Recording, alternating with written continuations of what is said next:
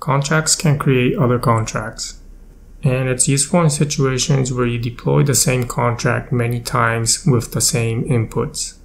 And it can also be useful when you want to manage many contracts from a single contract. So for example, let's say that you deploy the same contract 100 times with different parameters. One way to keep track of all of the contract that you just deployed is to store the addresses of the contract off-chain in a database. Another way is to have a contract that creates other contracts and store the addresses of these contracts inside the contract that created them.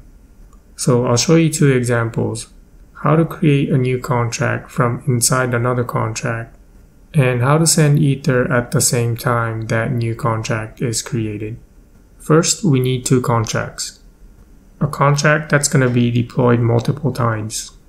This contract will represent a car. So it's going to store the model and the owner of the car. And we'll initialize these two state variables using a constructor. In one of the examples, I'm going to show you how to send Ether to this constructor, so I declare the constructor as payable. So that completes the code for the contract that's going to be deployed multiple times. Next, we'll create a contract that's going to create the contract above. I'll name this contract car factory. The function create will take two parameters: the owner and the model of the car that we're going to pass to the car contract. And to create a new contract inside the contract, you start with the keyword new, and then followed by the contract that you want to create. In this case, we're going to create the car contract. And we'll pass the parameter model and owner to the constructor of the car contract. So this code here will create a new contract and call the constructor of the car contract, passing in the parameters model and owner. And if you want to assign a variable to this contract, you first start with the type of the variable. In this case, it will be car. And we'll name the variable also car. So this is how you create a new contract inside another contract, by using the keyword new. Next, I'm going to show you how to create a new contract and send Ether with it. And we can send Ether to this car contract since it's marked as payable. First, I'm going to copy this example as our starting point and rename this function as create and send Ether. The inputs will be the same as the example above. And for this example, we'll send Ether to this function, so we'll declare as payable. Now the syntax for how to send Ether to a new contract is a little bit confusing. You first wrap this new car in a parentheses like this. And to send Ether, you call the .value function. And inside the parentheses, you pass in the amount of Ether that you're going to send to this contract. And for simplicity, we'll just forward all of the Ether using message.value. So this is the syntax for how to send Ether to a new contract. And this syntax might look a little confusing. So the way I remember this syntax is like this. Let's say that a contract has a function that takes in XYZ as input. And the way you can call the function is like this. And you can send one Ether to this function by using .value followed by the amount of Ether that you want to send to this function. Now you can imagine that when a new contract is created, the constructor, which is a special function, is called. And you can send one Ether to the constructor of the contract by calling the .value function. And the way you would call the constructor is by using the new keyword. And notice that the syntax that we just arrived is similar to the valid syntax above.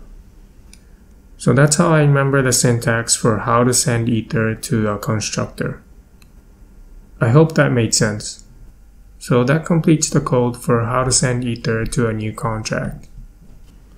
Now earlier I said that a contract that creates another contract like this one here is useful in situations such as when the contract that is getting deployed multiple times uses the same inputs, and also when you want to keep track of all the contracts that's been deployed. So I'm going to illustrate those two situations using this contract. Let's say that the owner of the car should always be the address that created the car contract. So here the car contract should always belong to the car factory contract. So for the owner parameter, we'll pass in the address of the car factory. And we'll remove the owner parameter. So now when a new car is created, the owner of the car will always be this car factory contract.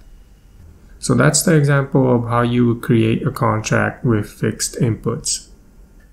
Moving on, I'm going to show you an example of how to use this contract to keep track of the individual contracts that's been deployed.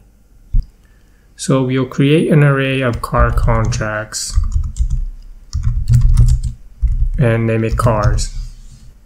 And once the car contract is created, we'll store an array of cars. And that's it.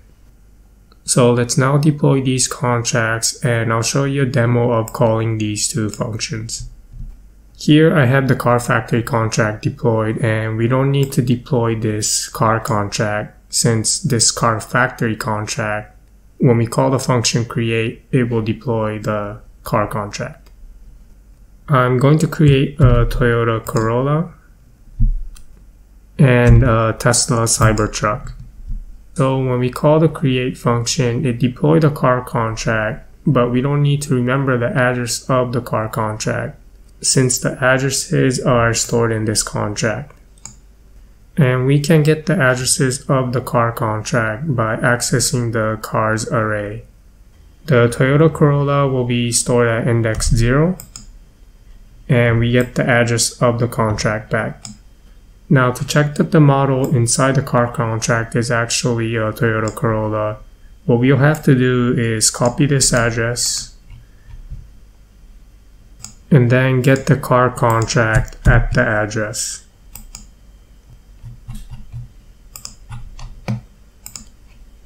And it is indeed Toyota Corolla. And we can check that the second car is a Cybertruck, again by copying the address, getting the car contract at the address, and then checking the state variable model, which is equal to Tesla Cybertruck. So that's how you create a contract using another contract with the keyword new. And you can send ether to the contract you're about to create by using .value and then passing in the amount of ether. Well, that's all I got for this video. Any feedback or questions, please put them in the comments below. Or you can send me your message on Discord where the links are in the descriptions.